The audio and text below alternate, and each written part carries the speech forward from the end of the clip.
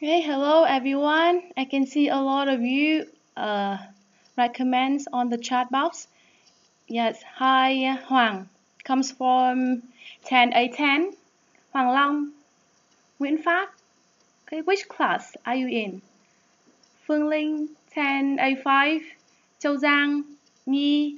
Yes, Hà Pháp, I know. Yeah, 10A7. Kiên. Yes, Văn Trường, Vân Anh Đức.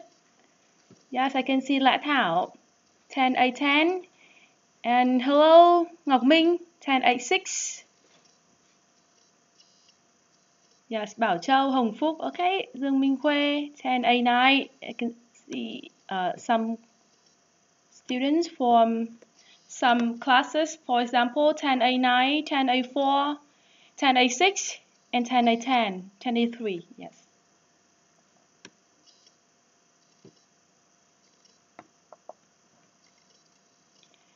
Yeah, 1 minute left. We will start the lesson today. Yeah, 10A3, 10A2. Hello. Long time no see.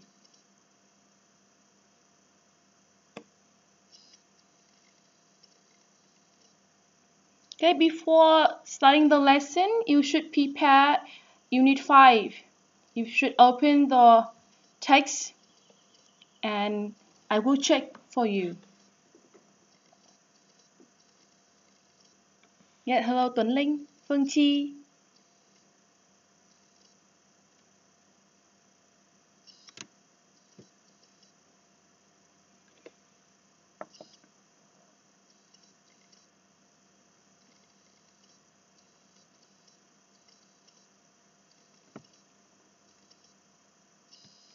Yeah, I can see 10A5, yes.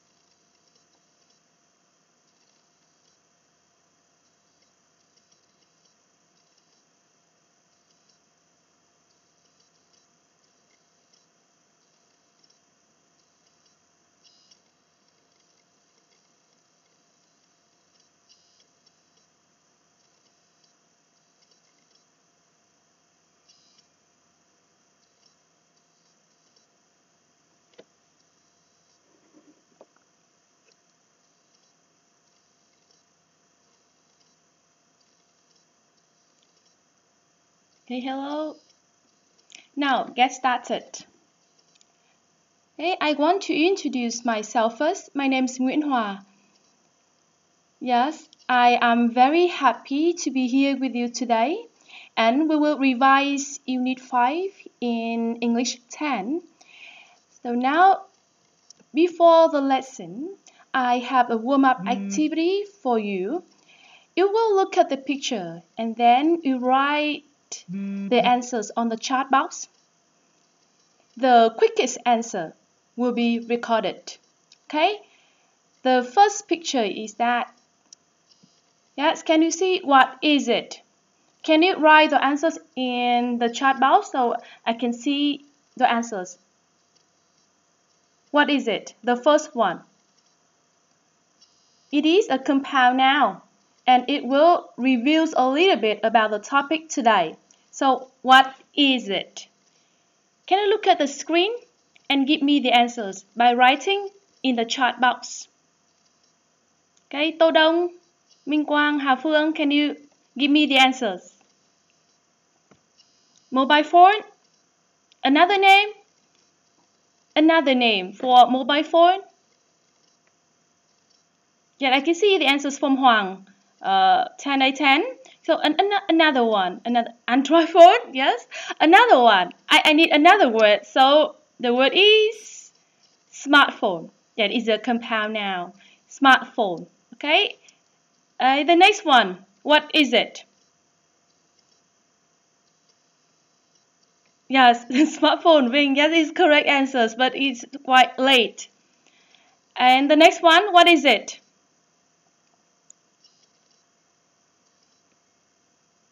The next picture. What is it? It is also a compound noun. Yes, Vinh Nguyễn. Yes, I can see the answer. So, where are you from? 10 out of 10. Yes, 10 out of 10 is a laptop. It's another compound noun today. Yeah, this laptop. Yes, Nam Anh Nguyễn. Yes, it is laptop. It's correct answers. Thanks a lot. And the next picture. It is more difficult. What is it? The first picture and the second one are quite easy to deal with. And the picture number 3. Yes, can you see it on the screen and give me the name for this picture? What is it? The answer from 10 out of 10 and the answers from which class? Yes, will be recorded. And the third picture. Which class will give me? Yes, Velcro. Yes, Velcro. Velcro is a kind of fastener. Yes, a Velcro is a particular name, but another one is fastener. You know this? Yeah, Velcro. Velcro is quite correct. It is another name. It is another kind of fastener. Yes, so Velcro or fastener. So I can see the answers from Hà Nguyễn. It is the quickest answer, and it seems to be correct. Yes. So Hà Nguyễn, where are you from? 10A. Hà Nguyễn, which class are you in? 10A9. Okay, it's a fastener. You can note down this word. And T, the sound T in this word will be silent. Yes, so we just pronounce fastener. The next one.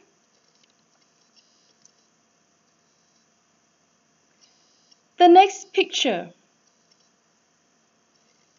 It is a paper. And what is the name for this paper? Can you read some words on this paper and give me the name for it? Hà Nguyễn, yes, it's Hà Bùi Khôi Nguyễn from 10 out of 10, yes. So the answers is recorded. It's the quickest answers.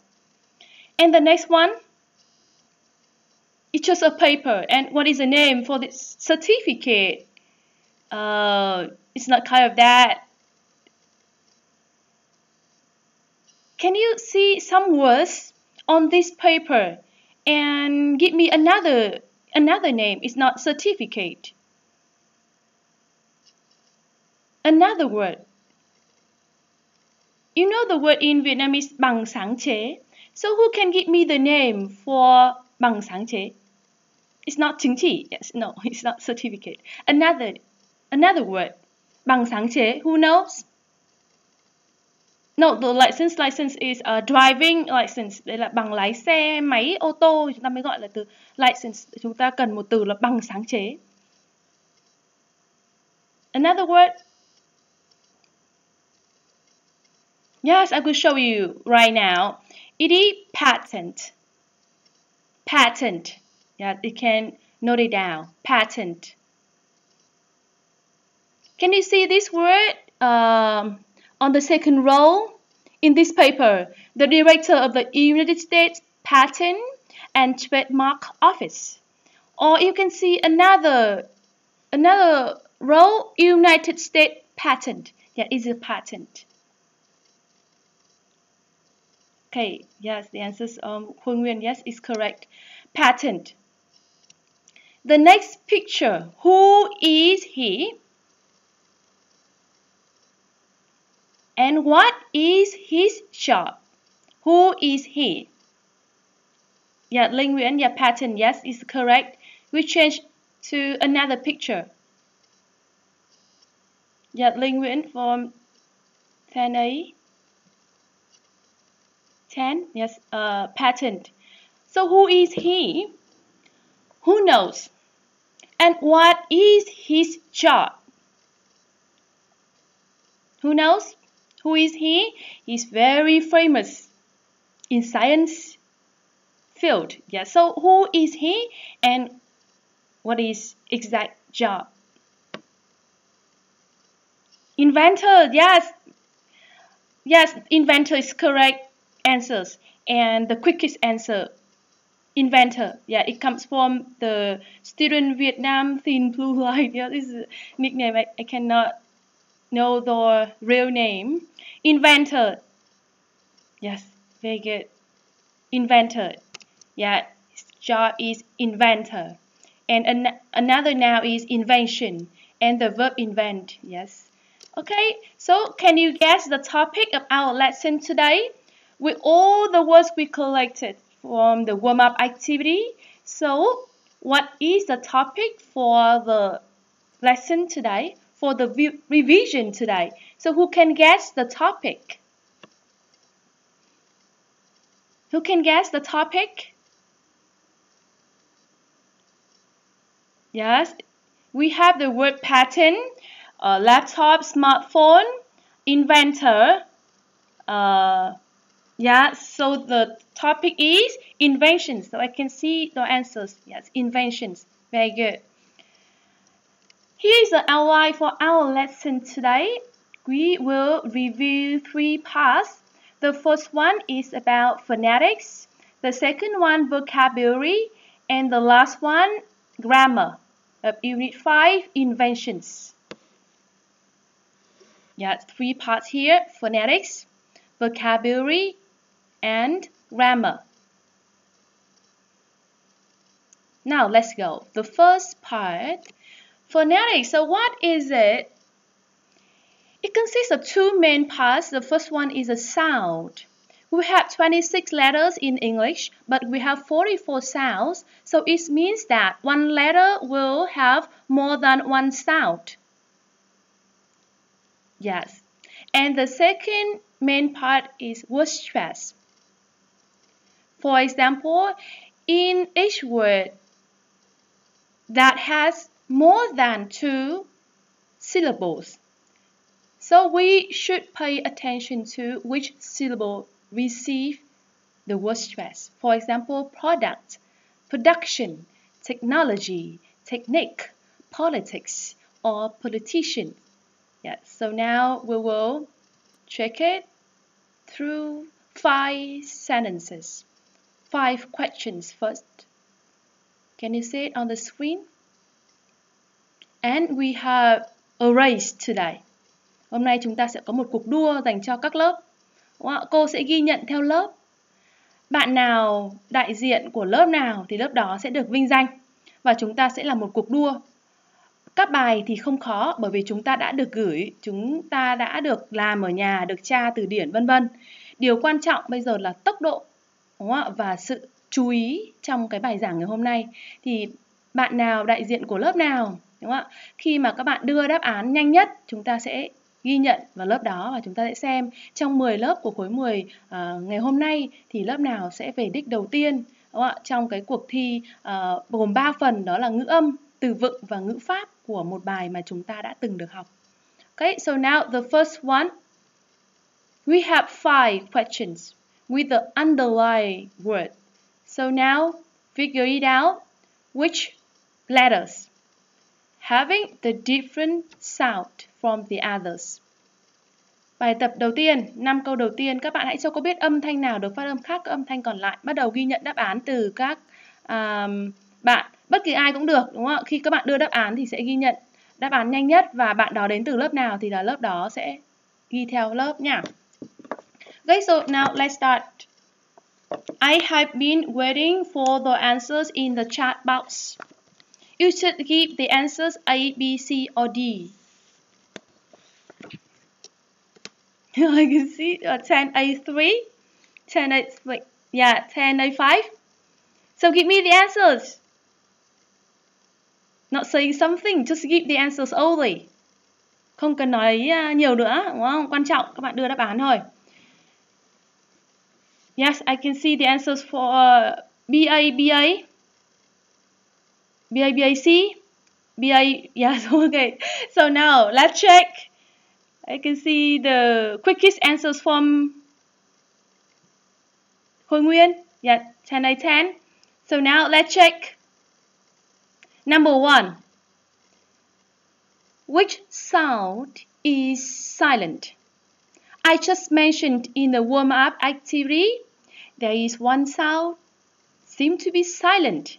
So which is it? The answer is B. Như cô đã nói phần khởi động, đúng không? Đây là một âm thanh bị câm. Đúng không? Khi ở đứng sau phụ âm s, nên chúng ta chỉ đọc là fastener. Không có chờ được bật ra. Đúng không? Còn lại thì có costly, portable, and smartphone. So the answer is for number 1 is B. Yes, B. Yes, correct. And number 2. The letter I. So which sound is it? Number 2. We move to number 2. Yes, number 1B, baby. Yes, it's correct.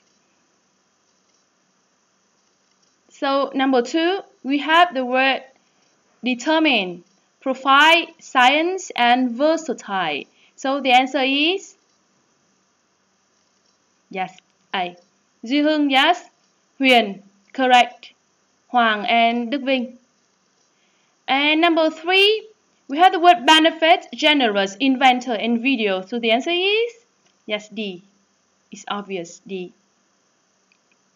Yeah, so the quickest answer I can see from 10A10 and 10A4.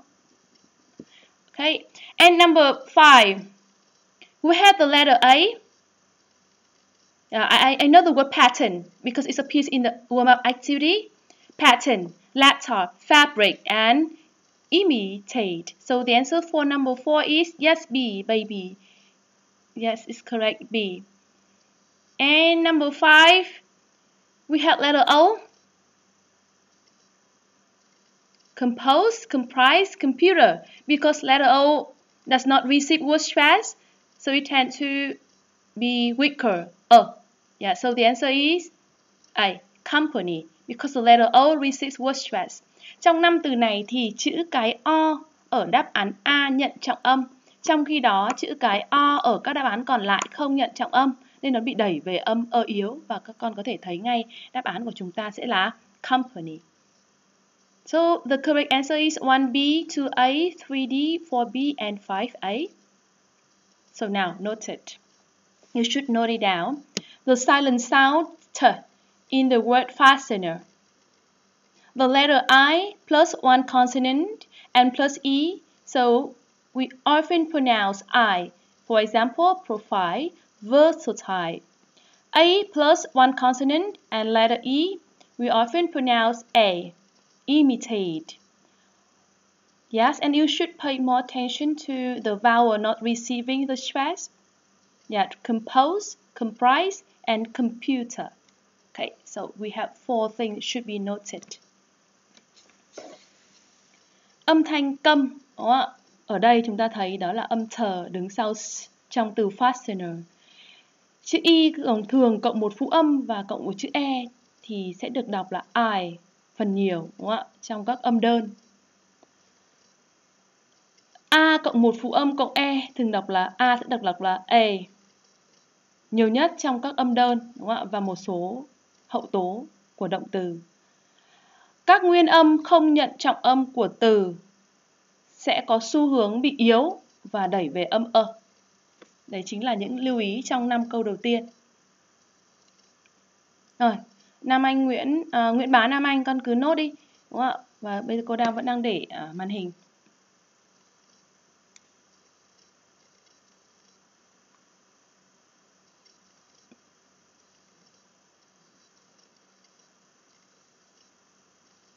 We just note briefly.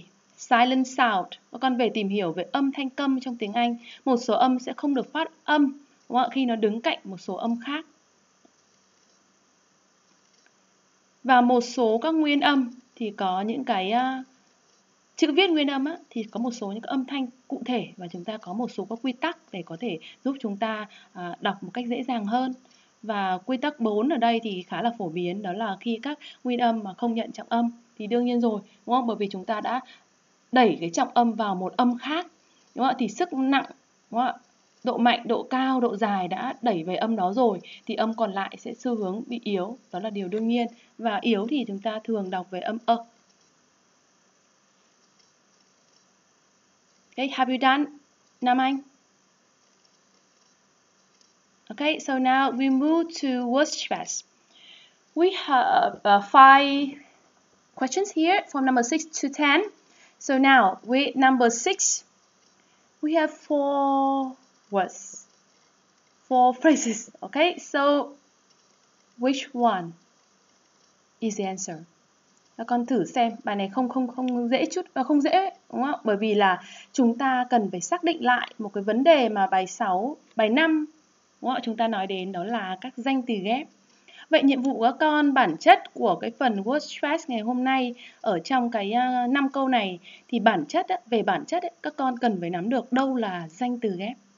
Còn đâu chỉ là một tính từ cộng một danh từ thôi. Bởi vì nếu như nó là danh từ ghép thì nó mới có cái quy tắc, đó là với các danh từ ghép thì chúng ta đánh trọng âm vào danh từ đầu tiên. Đúng không? Vậy thì nếu như nó không là danh từ ghép thì nó ngang nhau, đúng không? Trong một câu và chúng ta muốn nhấn vào đâu thì lúc đấy nó lại rơi vào một cái mảng kiến thức khác, đó là trọng âm câu, đúng không? Đó là sentence stress chứ không còn là word stress của mình nữa. Vậy thì ở đây nhiệm vụ của các con là đi nhìn xem trong câu 6 chẳng hạn thì đâu là danh từ ghép và đâu không phải là danh từ ghép. Thì các con nhìn thấy này, hot tea, adjective and noun. Software, adjective and noun. Và viết cách, đúng không? Viết cách nhé, con lưu ý này. Và một từ tall boy, adjective and noun. So the answers for number 6 is Duy Hưng. Yes, I can see the answers from Duy Hưng. So which class is it? Number 6. The quickest answer belongs to Tuấn Phạm, Vũ Văn Trường, and Đỗ Duy Hưng. Đấy là những bạn mà ghi nhận đáp án nhanh nhất. Và đương nhiên rồi, các bạn hoàn toàn chính xác. Number 7. 4 words here. So which one is not a compound noun? Đâu sẽ không phải là một danh từ ghép? Và chúng ta có từ whiteboard, viết tách nhá, con lưu ý nhá. Chúng ta phải viết liền, ví dụ cô có từ blackboard lại khác với từ blackboard, đúng không? Vậy vì khi cô viết liền nó mới là một danh từ bảng đen, còn nếu không thì là cái bảng màu đen. Đó, thì lưu ý một chút phần đó thì các con sẽ làm một cách tự tin với cái trọng âm của danh từ ghép này. Number 7D, Tuấn Phạm, I can see the answers. The quickest answer. And number 8. What is your answers for number 8?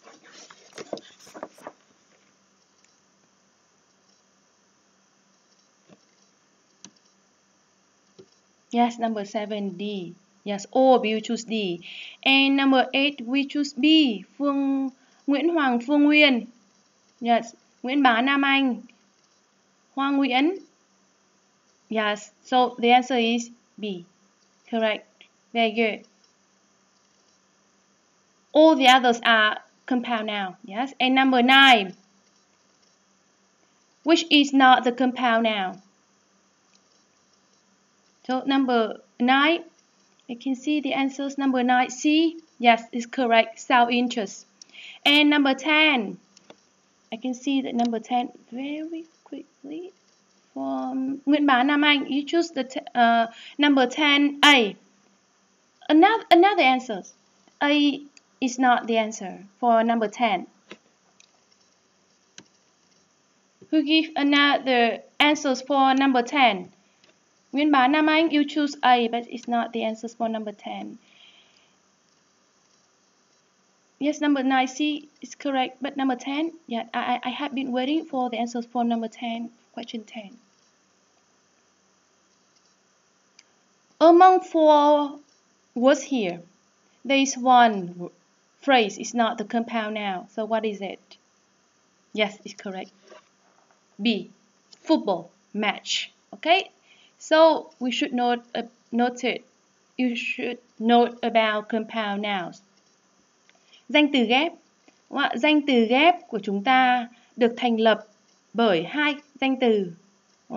Và danh từ ghép được mang nghĩa của 2 danh từ đó ghép lại và đánh trọng âm vào danh từ đầu tiên. Thì đấy chính là những gì chúng ta cần phải ghi chép cho cái compound nouns mà trên lớp chúng ta cũng đã luyện trong phần looking back và các phần bài tập.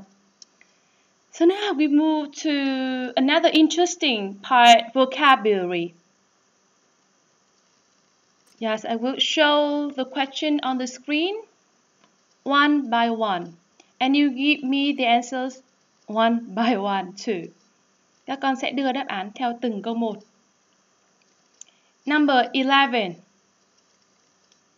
Smartphone can be a great learning, but you need to think of how to use it effectively. So which one? Benefit, choice, invention, or tool? Learning? What? Number 11. That's D. Yes. I can see the answers from Nguyễn Dương. Yes. And Hoàng. Phương Nguyên. Yes, 11D. All of you choose D and it's correct. Learning tool. Công cụ học tập. Smartphone can be a great learning tool. Yeah, in fact it's true. Đúng không? Điện thoại thông minh bây giờ đang là một công cụ học tập. Number 11D. Yes, it's D. Number 12. It is convenient for you to read when you travel. So which one can be read? A, B, C, or D? E-books, laptops, online game, or smartphones? Thiết bị nào có thể được đọc đây? It is convenient for you to read. So you should underline the verb read. So which word? Read e-books, read laptops, read online game, or read smartphones? So it is? Yes, read e-books. Người khác không read được, play thôi. Vậy các bạn chính xác hoàn toàn rồi, đúng không? Chúng ta ghép với từ read nên ta chọn với e-books, sách điện tử. Yes. Number 12A, Duy Hưng. Boy Bishop. Who are you? Yes, okay. So we move to number 13. Yeah, number 12A, Nguyễn Linh Chi. Yes, it is correct answer. Yes, excellent to know. Number 13. Many young people carry a pair of earbuds as they are small, light, and we need an adjective. So which adjective is more suitable for number 13? A, chargeable, B, economical, C, portable, and the last one, transferable. Small, light, chúng ta để ý về trường nghĩa nhá. Khi chúng ta kết nối các từ bằng các liên từ, vậy thì phải đảm bảo thứ nhất là về mặt dạng từ đồng nhất và đồng về trường nghĩa. Tức là cùng tích cực và cùng tiêu cực. Small, light, nhỏ gọn này, nhẹ này và yes, portable. Từ này xuất phát nghĩa gốc, hình thành từ port là cảng biển, là nơi chúng ta vận chuyển hàng hóa. Vậy cái từ port là vận chuyển, trung chuyển. Vậy tức là dễ mang vác, đúng không? Dễ vận chuyển, dễ mang đi mang lại. Vậy tiếp lấy các con sẽ nhớ từ portable một cách dễ hơn. Small, light and portable. Number 14. Washing machine. Number 13. C.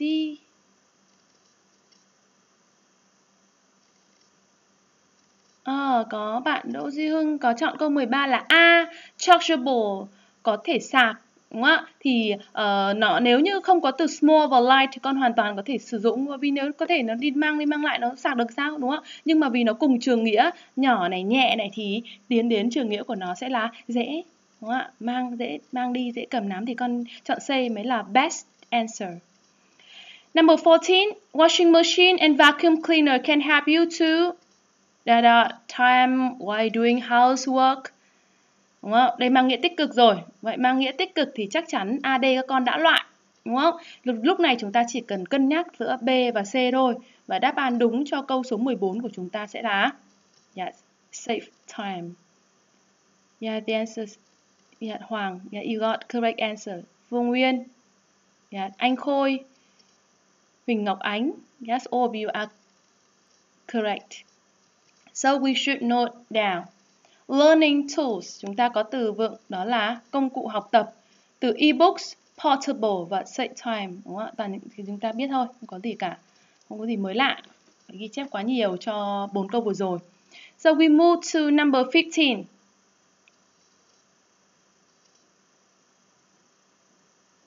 Yeah, thanks a lot for joining the class. Yeah, all of you have correct answers for number 14. So now we move to 15.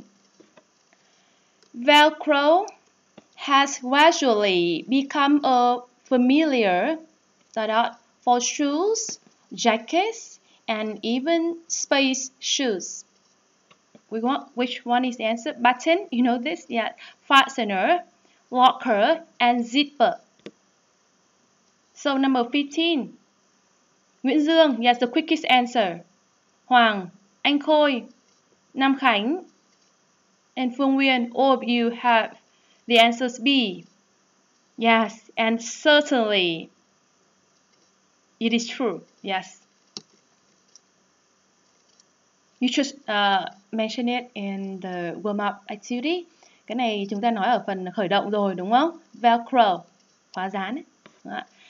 And number 16. Yes, Bùi Ngọc Anh. Yes, and answer is B. Number 16.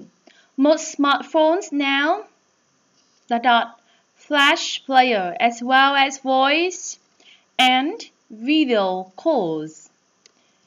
We have 4 choices: display, offer, provide, or support.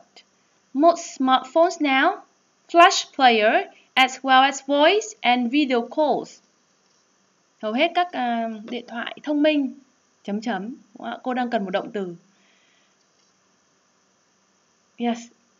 Thanks the answer, Hoàng. 16D. Yes, support. Đúng không? Đều hỗ trợ được các phần mềm này, đúng không? Flash player, voice and video calls. Yeah, thanks Thu Nguyễn. Yes. Bùi Huyền My. Yes, so for number 16, you choose B. Cô giải thích này, phần đa 99% các bạn đang chọn D rồi, tuy nhiên có một bạn chọn B nên cô giải thích.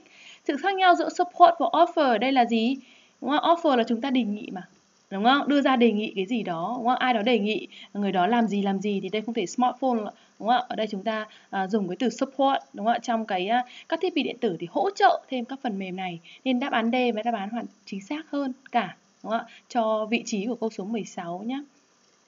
Number 17. Many students prefer assignments on their laptops to writing traditionally. Assignments on the laptops are quite easy. So what can you do with assignments on the laptop? Yes, and the answer is D, typing. Yes, Phương Nguyên, Ngọc Ánh, Hoa Nguyễn. Yes, Thu Nguyễn. The answer is D.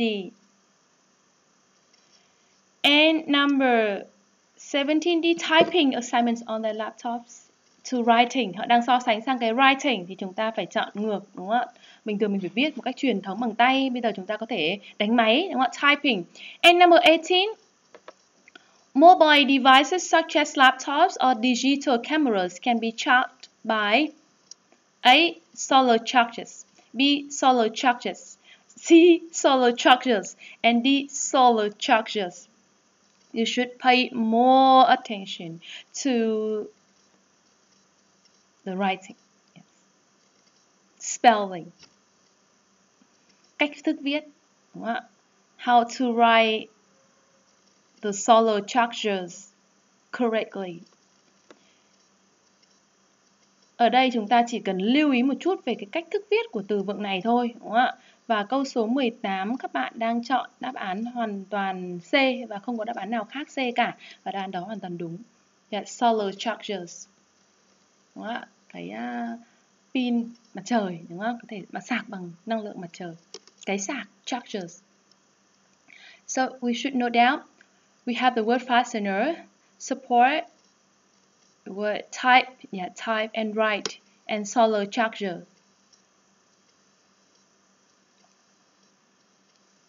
You can see the answers C from Nguyễn V. Yeah, C. Crab, Daisy, you choose D. We don't have dash between two words. Chúng ta không có cái gạch ngang ở giữa hai từ này con ạ. Đó, nên là cách viết đúng của nó phải là C. The next one, number 19. We can serve the, yes, I can guess. Yes, to search for news. Now we move to number 19.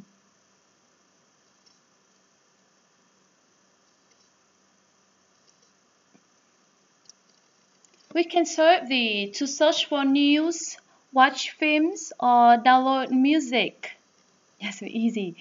We have the phrase, yes, surf the internet. Yes, the answer is B. Yes, Nghiêm Minh Anh. Number 19. Yes, Hoàng, you got the correct answers.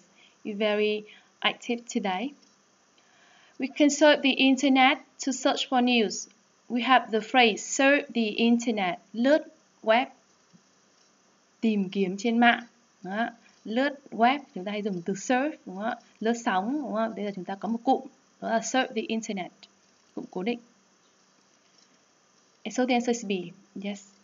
Hoàng Kim Giang, yes. Nguyễn Thu, correct. Number 20. In many classrooms, teachers use chalk to write on the. Chalk to write. Yes, so on the, pay attention to spelling. Blackboards, whiteboards, and whiteboards. So the answer is for number 20. Which one is the correct spelling for the compound noun blackboard?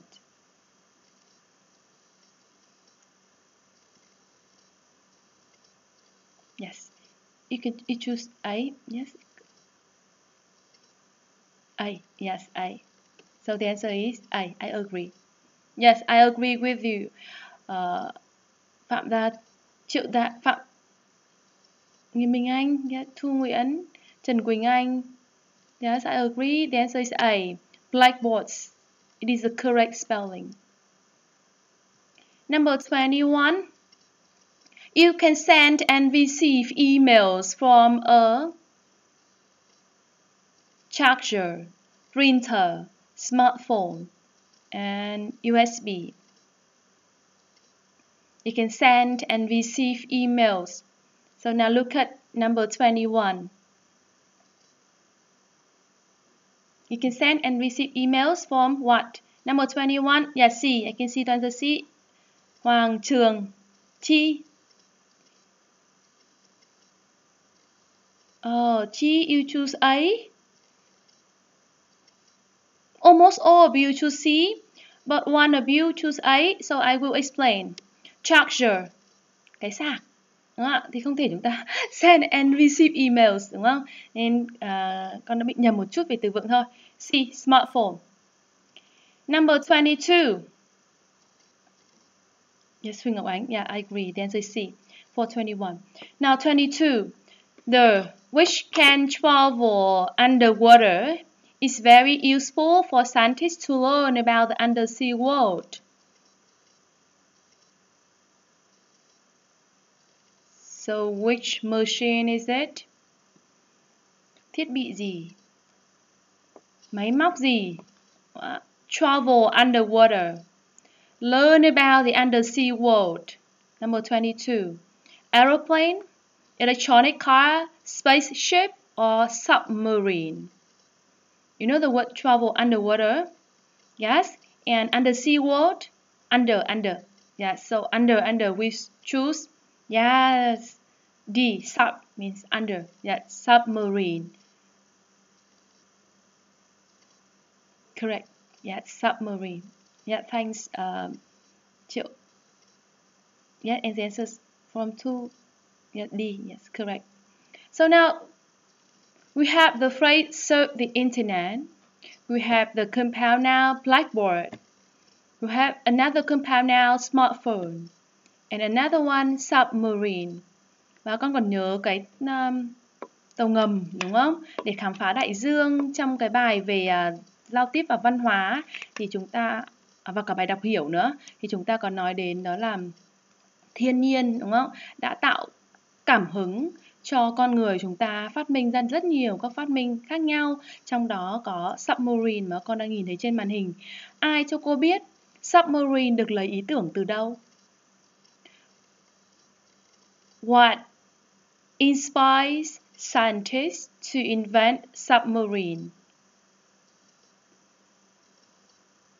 Ai còn nhớ không? Ai còn nhớ trong bài đọc hiểu không? Điều gì đã khiến cho các nhà khoa học đúng không, có ý tưởng để mà phát minh ra submarine?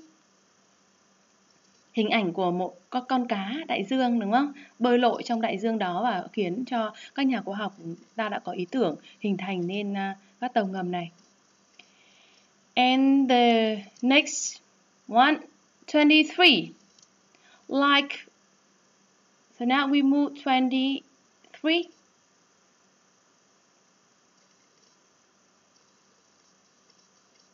Yes, dolphin, yes. Nghiêm Minh Anh, yes. The answer is very nice, very good. Cá, okay, it's good. Yeah, dolphin inspires scientists to discover and invent submarine. Yes, it's cá heo, yes. Okay. And number 23.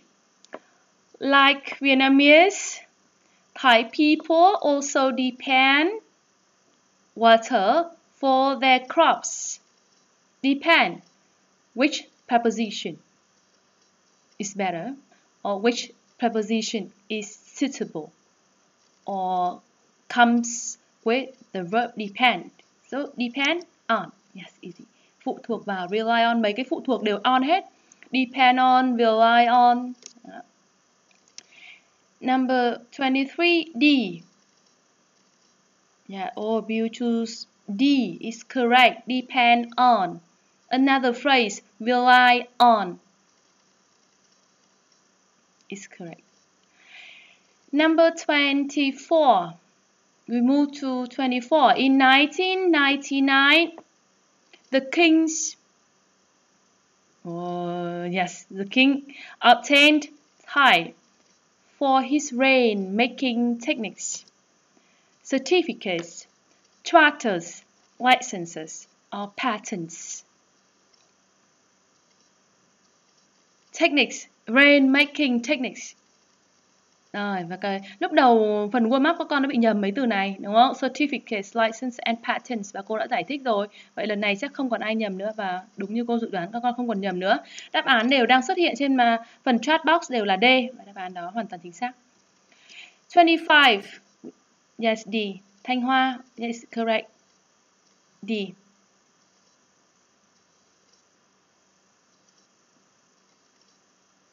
Yes. D. Okay, thanks all of you. The answer is D. And we move to 25. Paddle wheel machine helps to clean the wastewater before it for farming, rearranging, recycling, reducing, or reusing. Yes, I will omit A and C, cross out A and C is not correct. Yes. So now we should decide between B or D. Chắc chắn A và C cô nghĩ là các bạn đã loại được, đúng không? Lúc này các con chỉ có băn khoăn giữa B và D thôi, đúng không? Và xem có ai băn khoăn không? Oh, you choose D. Yes, D. So there's a difference between recycling and reusing. Yeah, so in this sentence, we just reuse paddle wheel.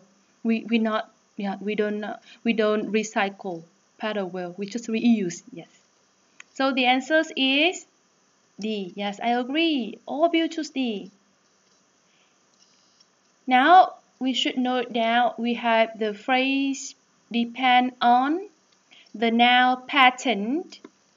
Yeah, it is a different from license and certificate. Yes. And we have the verb reuse and recycle. Tái sử dụng một cái là tái chế cơ. Đúng không? Phức tạp hơn nhiều. Đúng không? Mình chỉ reuse thôi. Với cái paddle wheel machine ở trong cái câu 25 thì nó chỉ đơn giản ở đây là reuse. Đúng không? Chưa đến cấp độ recycle.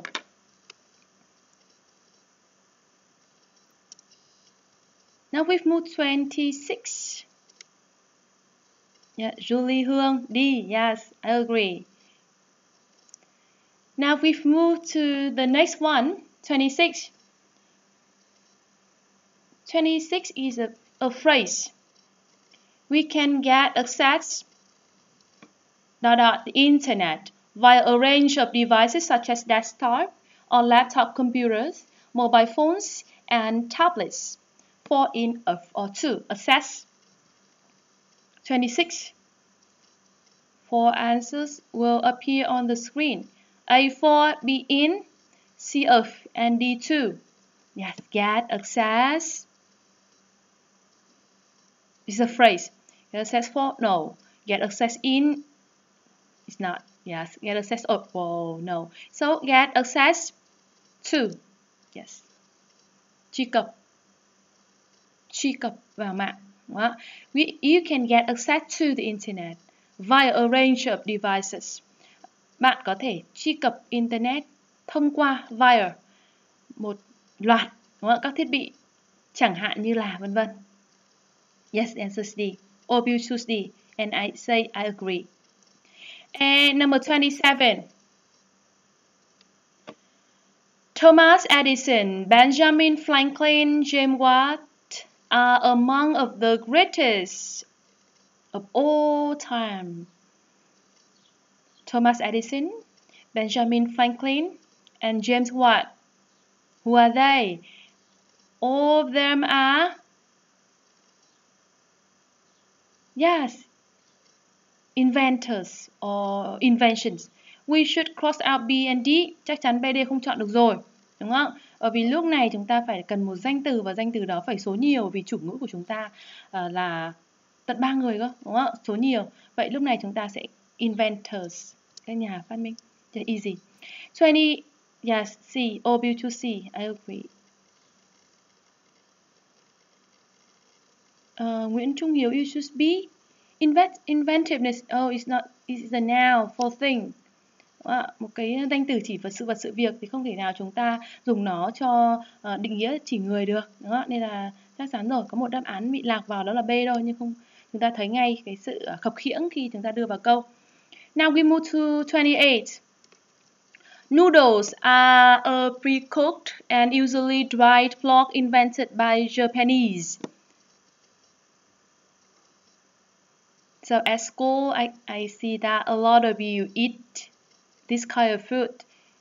So noodles, what is it? Yeah, it is instant noodles. Đúng không? Rất nhiều bạn ở trường, ở lớp là người ta thấy sử dụng cái đồ ăn này và chắc chắn các bạn đều đã biết từ vựng đó, instant noodles. So now we should write something for 3 sentences here. Get access to, inventors, invention, instant, yeah, and instantaneously. Ở đây chúng ta có 2 cái tính từ. Không biết các bạn nào bị chọn nhầm sang A, bởi vì từ này con lại khá là quen thuộc á, nên không chọn nhầm sang cái A. Nhưng về bản chất thì chúng ta có 2 cái tính từ, đó là A và C đều là tính từ ấy. Nhưng tính từ A thì nó lại mang nghĩa hoàn toàn khác, đúng không ạ? Là xảy ra một cách đột ngột, happening immediately. So instantaneously, đúng không ạ? Là từ đó khác, con nốt lại cái đáp án A ấy, nhìn dài dài ấy, đúng không ạ? Và có một cái gốc trùng với từ instant đó, đúng không ạ? Nhưng cái đuôi thì khác ấy, và nghĩa của nó cũng sẽ khác. Happening, something happen immediately.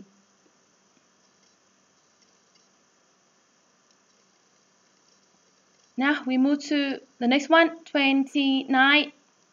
Yes, 26, 27, and 28. Almost all of you have the answers. So for number 29,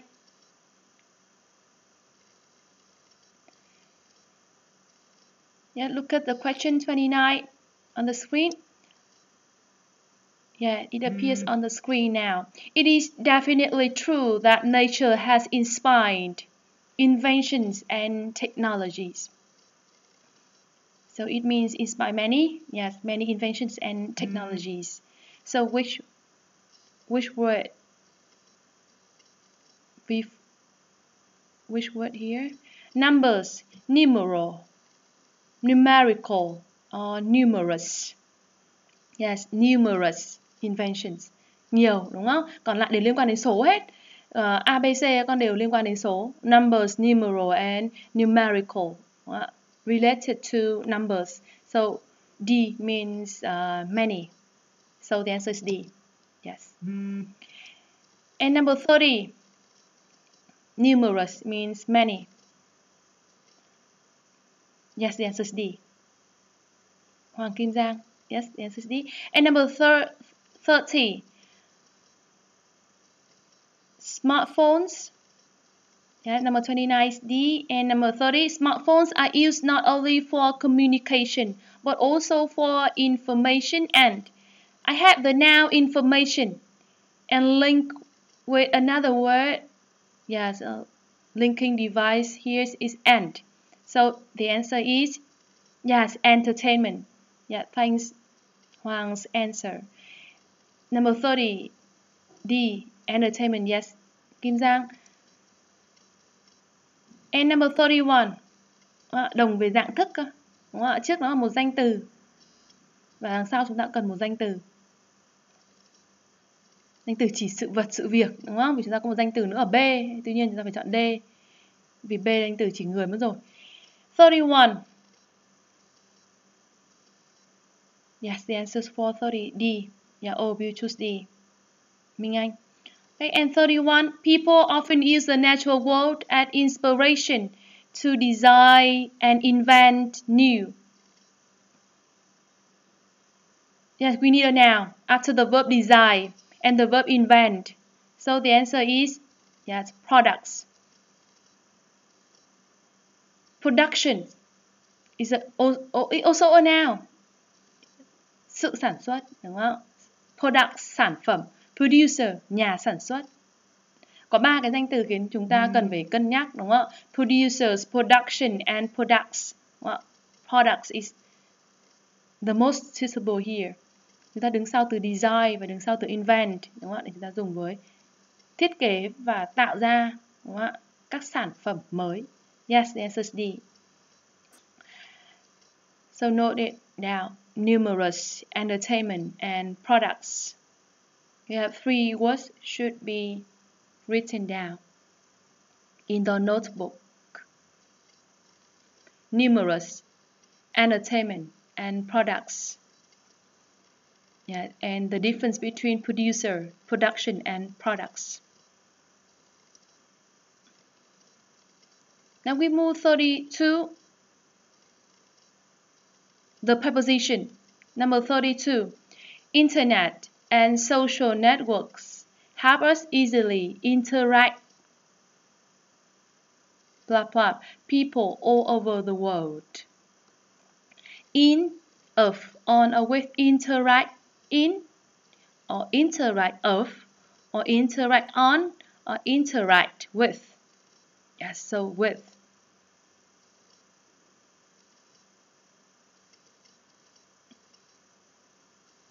Kết nối, đúng không ạ?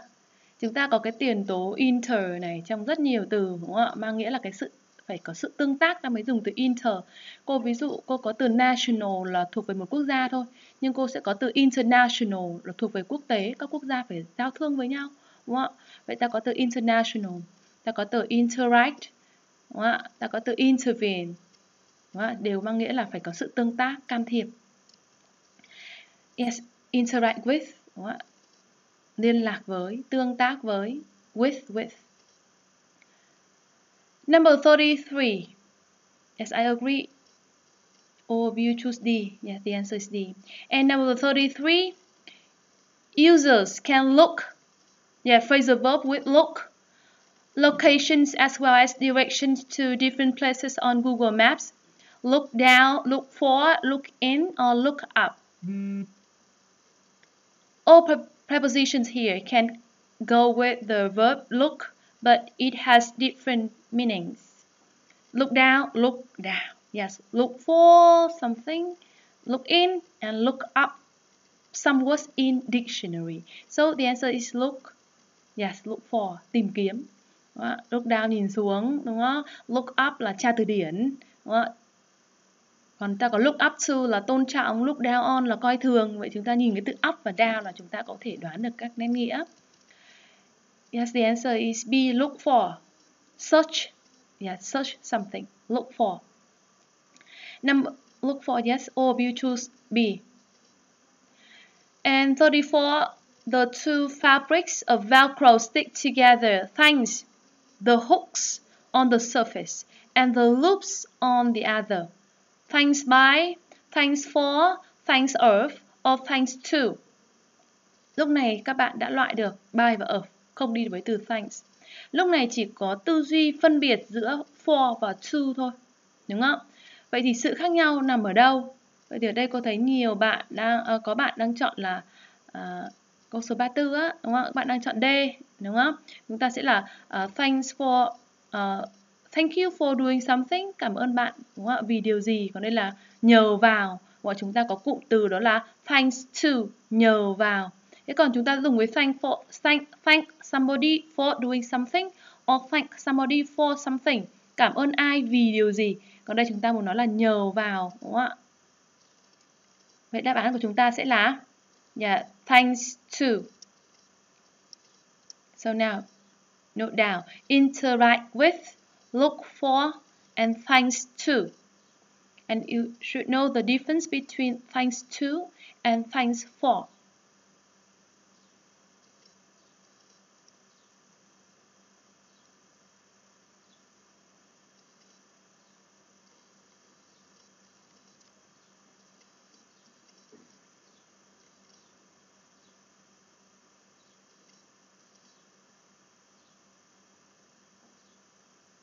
Yeah, can you keep track with the lesson? Yeah, so now we move to number 35. Yeah, you should remember 3 phrases only. Interact with, look for, and thanks to. So now we move to number 35. Question 35 will appear on the screen. Yes, if you get a laptop as a reward, what will you use it? ... Is it by? Is it for? Is it to? Is it with? So, yes, use it for. Dùng nó để làm gì? Đúng không? Cho việc gì? For what? Đúng không? Chúng ta hay hỏi for what? Để làm gì thế ạ? Đúng không? Còn thực ra sau use chúng ta có thể dùng với to, nhưng nó to verb. Đúng không? We use something to do something. We use something for doing something. Và vị trí này ta dùng với for. What will you use it for? The answer is B. Yes, all of you choose B. For. Gia Triệu, yes, is correct. Use it for. What you use it for. And number 35B is correct. The answer is B. And now we move to number 36. Scientists have invented artificially intelligent computer systems able of, aware of, capable of, fond of. All these words can come with the preposition of. But what is the different meaning? Yeah, it has different meaning. So what is the most suitable word here? Scientists have invented artificially intelligent computer systems able of answering, aware of answering, or capable of answering. The adjective able, not go with of, able to, be able to do something. So A, we should omit it. Cross it out, A. chắc chắn A không được rồi, chúng ta sẽ loại luôn, đúng không? Able to do something. Lúc này các bạn sẽ vân vân giữa aware, capable and font. So number 6, có khả năng làm gì, đúng không? Ở vị trí này các con muốn thể hiện là có thể làm điều gì. Vậy từ có thể của chúng ta, đúng không? Từ này cũng rất là gần gốc với từ able và đó chính là từ capable. Chỉ có điều giới từ nó đi khác nhau thôi. Able to do and capable of doing. So the answer is C. Yes. W to C. Minh Tâm 10A4. 10. Nguyễn Quang Vinh. Yeah, 36D. D. Có bạn đang chọn đáp án là D. Đúng rồi, từ font đi được cả ợp con ạ. Đúng không ạ? Các bạn đi từ 3 đáp án B, C, D đều đi được với ợp. Chỉ có điều là fond of là thích cái gì, like something. Thì chúng ta không thể dùng ở đây mang nghĩa là like answering questions được, đúng không? Mà chúng ta nói đến cái khả năng capable of answering questions posed in the natural language. Nên lúc này chúng ta với đúng rồi, fond of verbing chuẩn luôn rồi, đúng rồi, cấu trúc có chỉ có điều nghĩa khác thôi. Như cô đã nói là aware cũng đi được với of này, nhận thức được điều gì này, capable of này, có khả năng làm được điều gì này, và fond of chỉ có điều là chúng ta sẽ không dùng nghĩa fond of trong câu này, đúng không? Nhà khoa học phát minh ra hệ thống máy tính thông minh nhân tạo có khả năng trả lời câu hỏi, đúng không? Chứ không phải là thích. Thế nên là chúng ta không dùng từ fond of ở đây mà chúng ta dùng từ capable, mặc dù cả 3 đáp án đều đi được với of con nhé. Nên chúng ta phải dựa vào nét nghĩa nữa. Đấy là câu trả lời dành cho Nguyễn Quang Vinh. Yeah, so we have phrase used for and capable of. Use something for doing something. Use for and capable of. Use something to do and use something for doing. Để chúng ta có 2 cụm từ cần ghi nhớ. Use, the dot for and capable of. It means able to do something.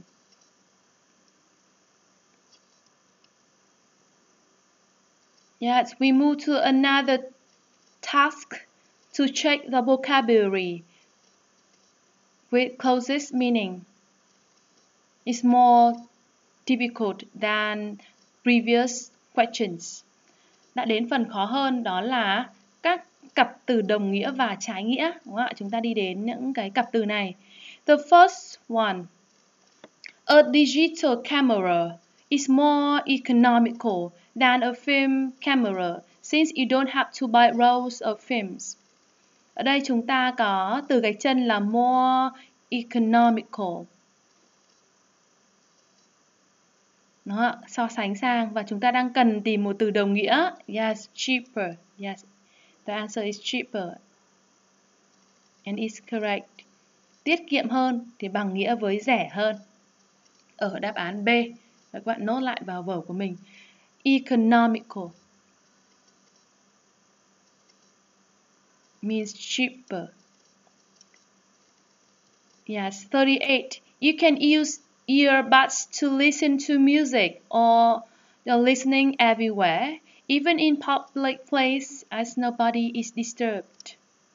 We have the word annoyed, connected, imitated or interacted.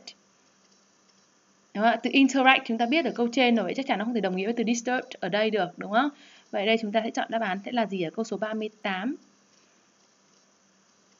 Đúng không? Chúng ta dùng tai nghe để nghe nhạc, đúng không? Và nghe ở mọi nơi, thậm chí ở những nơi công cộng để mà không một ai bị chấm chấm. Vậy chúng ta có thể đoán nghĩa của từ disturbed, đúng không ạ?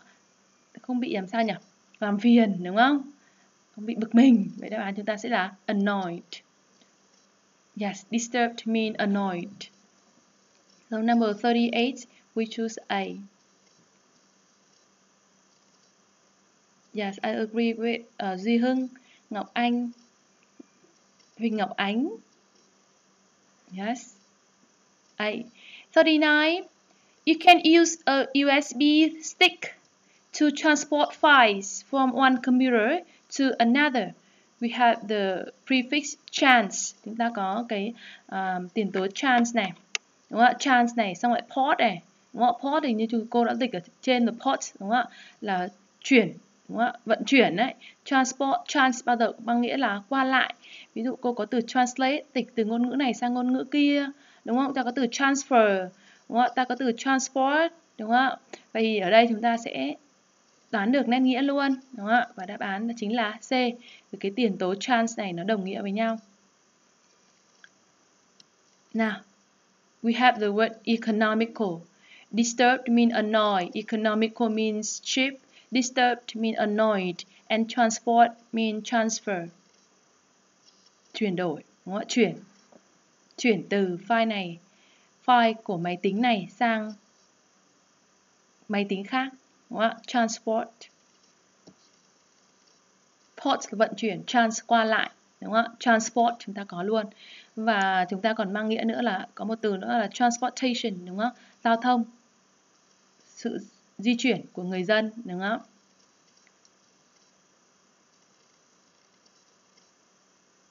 Now we move to number 40. Yes, can you look at it on the screen? Smartphones are very versatile as they can do many things. Question 42, please appear on the screen. Yes, can you see it?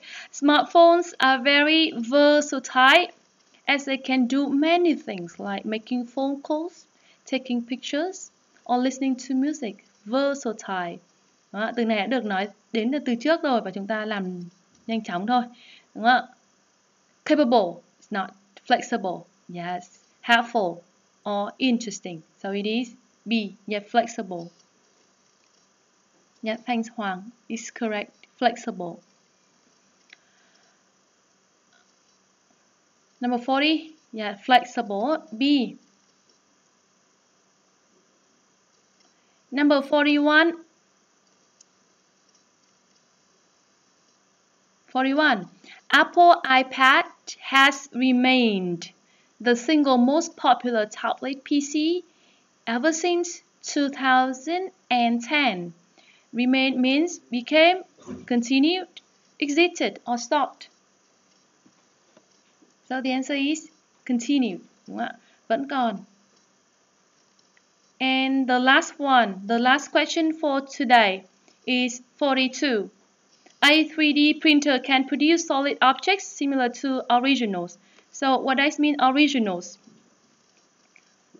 Yes, 41. 41B. Yes, I agree. And thanks Hoàng, Phương Nguyên. Yeah, you have got the correct answers. And the last one, 42. Can you see it on the screen?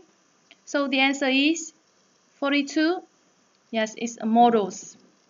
So we should note down 3 words: versatile, remain, and originals.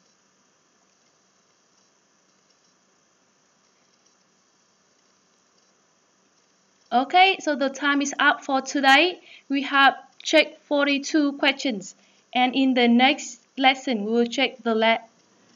Okay, thanks all of you for joining the lesson today, and thanks a lot Huang's participation. Yes, Huang. Okay, and many others. Okay, thanks a lot, and I have to say goodbye to you. Okay, bye bye.